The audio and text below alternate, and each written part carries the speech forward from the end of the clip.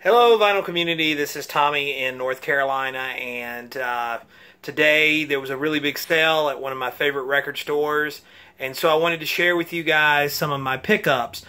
Before I do that, there's a couple of other things I want to show you. Last night I was out with my wife book shopping and managed to pick up a copy of Neil Young's Special Deluxe, which is the latest autobiography. It's a memoir of life in cars. It's the follow-up to the book he did, Waging Heavy Peace.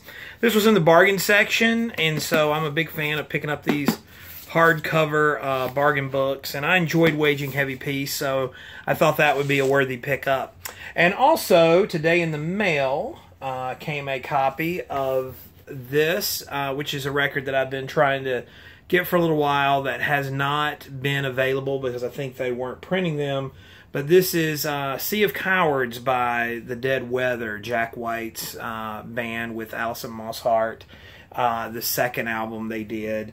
And so this one, it looks like is back, and they had a big special sale from InSound, which I believe is Warner Electric, Warner Electrica. WEA as they're known, but this is on the Third Man label, but like I said, it just came in today, and so they packaged it really well, and everything looks good, so I recommend that. So let's get to the good stuff. So Harvest Records is a local store here in Asheville, North Carolina, and they have an annual sale every year, and of course I've only been here such a short time. This is the first time I got to participate in it, but they have all of their used stuff is on sale, all of their new stuff is on sale, just everything on sale, because I think they take a vacation, they close down the store for a few days, and so this is kind of a big blowout, but they put a lot of stuff out in the new arrivals bin. I mean, a lot of really good stuff they've been sitting on for a little while, and so they finally put it out. And I imagine if I went back right now, I'd probably find some really good stuff, but this is one of those days I wish that I had Mick Jagger money just to spend, because there's so much that they had and so much good stuff. And the thing I like about Harvest, and I think I've said it in a previous video, one of the things I love about Harvest Records is they price stuff to sell. They don't just astronomically price stuff to the point that that it's you just can't afford it. You know, they've got stuff that at really good prices and fair prices, and I really admire that about them. So if you're ever in Asheville, there's several great record stores in the area, but I highly recommend Harvest. They're really great guys, and they've got a good selection of stuff. So first off, amongst the early people that came in, they had a special poster. And so this is it, the Harvest Records 13th. This is their 13th anniversary, their 13th year in business. It looks like it's a limited print. I got number 14 of 30. So this is the poster doing their anniversary sale. So kind of cool. It's a good thing to get my hands on. So let's get to the good stuff. So down in the basement of Harvest, I didn't even know they had a basement, but apparently they do. They had a huge selection, I mean, tens of thousands of records, $1 a piece, and it was just a hodgepodge.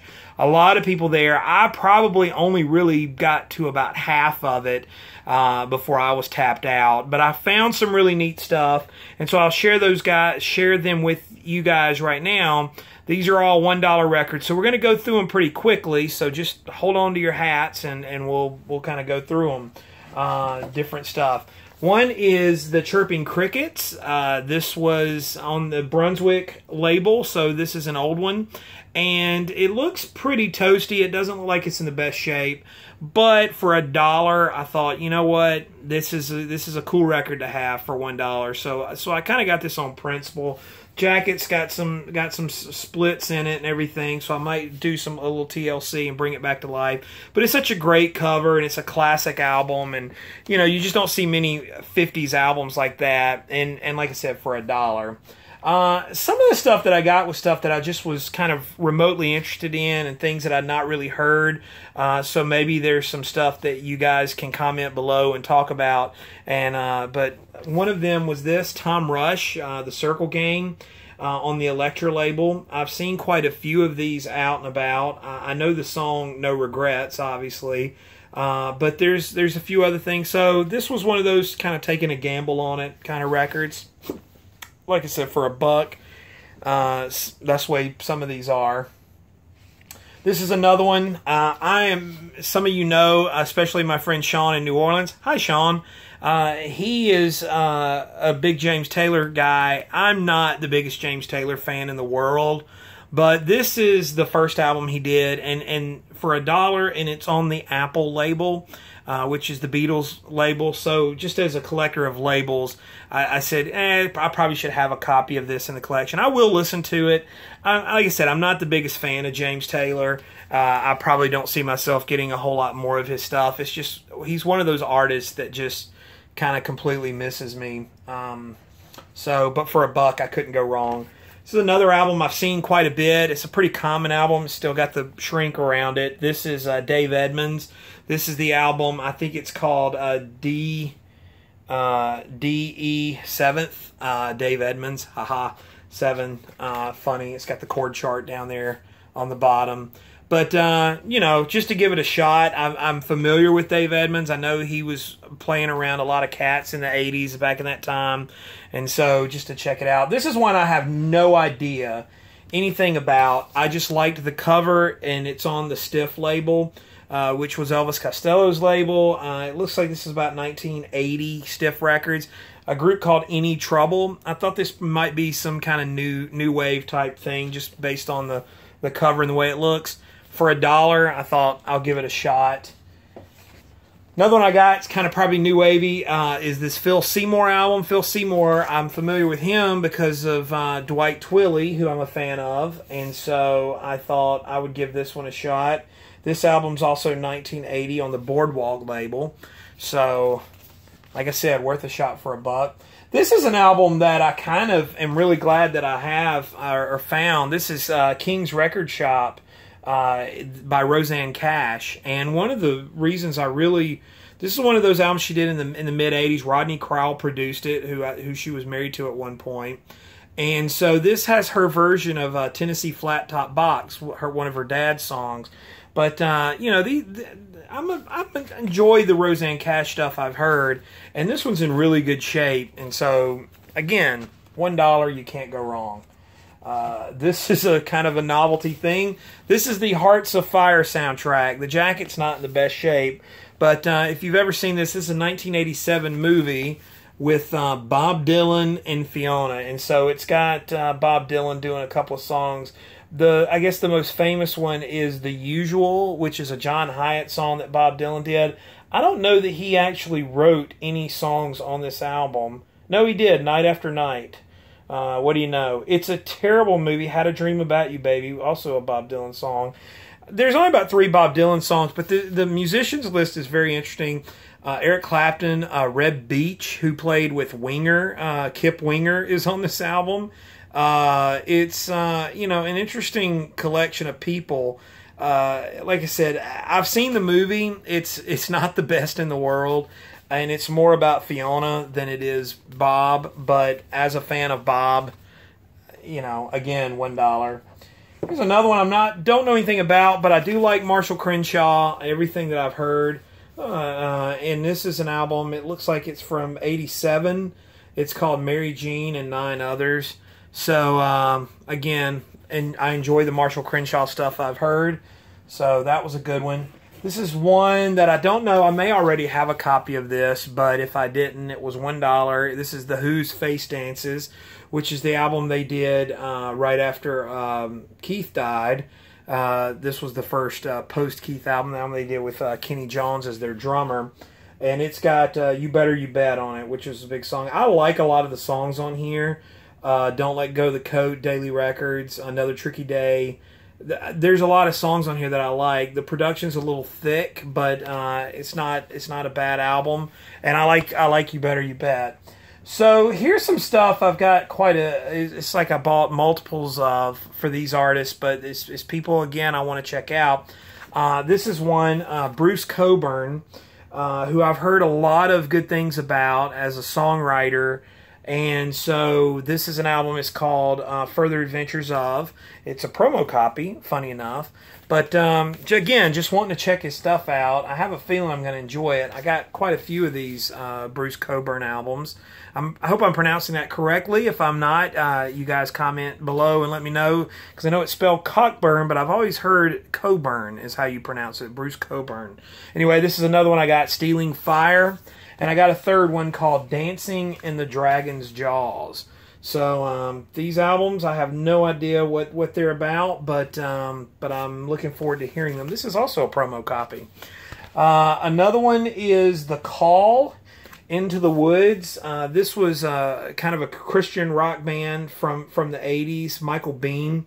But again, the stuff that I've heard, I've really enjoyed. So wanting to get into those. Another Call album I got, Red Moon. So, like I said, I have no idea. This was in 1990, so this was a later album. But again, thought it was worth checking out. These next two I bought really on principle because they were $1. This is Michael Nesmith and the First National Band, Magnetic South. This was the first solo album he did post Monkees. It's a fantastic album, but I'm a huge Nesmith fan. This is still in the shrink wrap. It is open, so it's not sealed. But if anything, the jacket's probably better than my copy. But either way, for $1, I said I'm not gonna let that sit. And this one as well, which I think I already have 2 copies of this album, so this is my third. Michael Nesmith, From a Radio Engine to the Photon Wing. This is the one with Rio on it, which is widely regarded as one of the first music videos. But funny enough, this is an album that Nesmith recorded in Nashville, but it's getting away from kind of the country sound.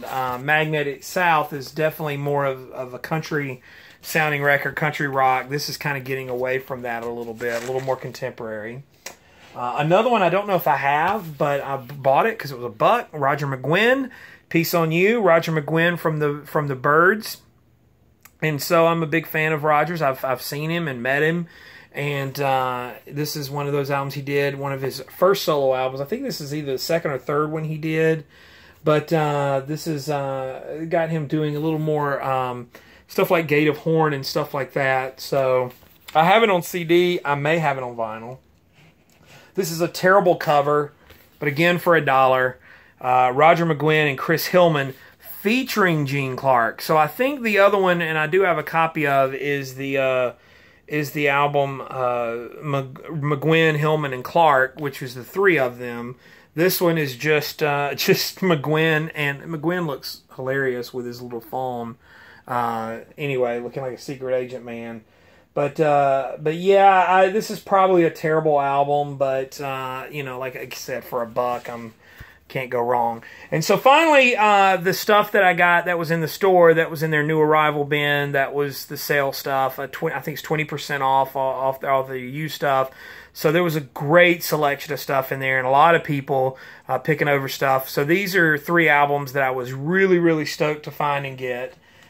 This is Question Mark and the Mysterians, 96 Tears. Those of you that know me know that I absolutely love the song 96 Tears. It's one of my favorite tracks, and this is one of those albums you don't see in the wild very much on the Cameo label.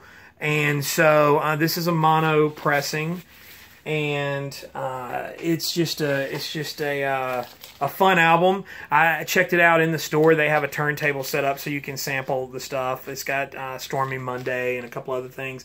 So looking forward to getting into this one. Another one which was really surprised and excited to get, the Walker Brothers, The Sun Ain't Gonna Shine. You don't see a lot of Walker Brothers and Scott Walker in the wild. And so this is one that was definitely a must-have. The price was really good on it. And it's supposed to be a mono copy on the Smash label. I understand that some of these Smash records, you can see the mono sign there, are not true mono. They just packaged them on the cheap. So this may actually be a stereo copy. I don't know. I'll have to do some research and look in the dead wax, which I haven't had time to do. But either way, it's always good to find Walker Brother records out in the wild, especially for a good price. This one still has shrink wrap around it with a 50-cent sticker on it, I wish. And finally, and certainly not least, my Harry Nilsson collection is really coming along very nicely. This is a stereo copy of Pandemonium Shadow Show, which was the first real kind of solo Nilsson album.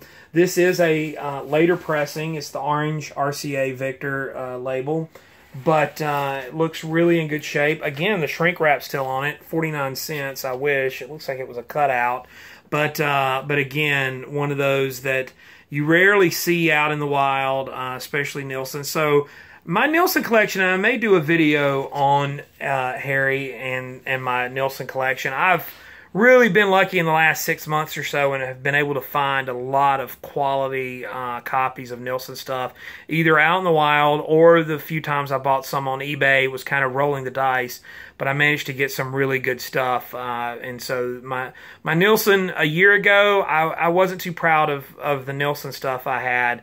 Now I've only got a few things to complete the collection, and so I'm really excited about that. So anyway, that's what I picked up today. I had a really good time and didn't overdo it too badly. But you know, anytime you kind of overdo it. But I did find some good stuff, and it's going to keep me busy for quite a little while, and I wanted to share it with you guys. Thanks for everybody that's subscribing and liking the videos. Continue to do so. Spread the word. Follow me on Facebook, Twitter, Instagram. Twitter and Instagram is TommyBurton75. And I usually will post on there what I'm spending and everything.